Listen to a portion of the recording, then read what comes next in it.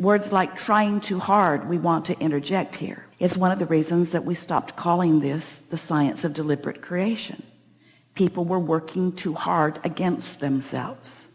And we began calling it the art of allowing. The art of allowing what you said you want to develop and to be inspired, to be received by you. Your inner being is projecting or extending ideas to you all the time. The revelation is always flowing. But you got to get in the receiving mode, which means you got to listen, not talk. Can you feel the difference?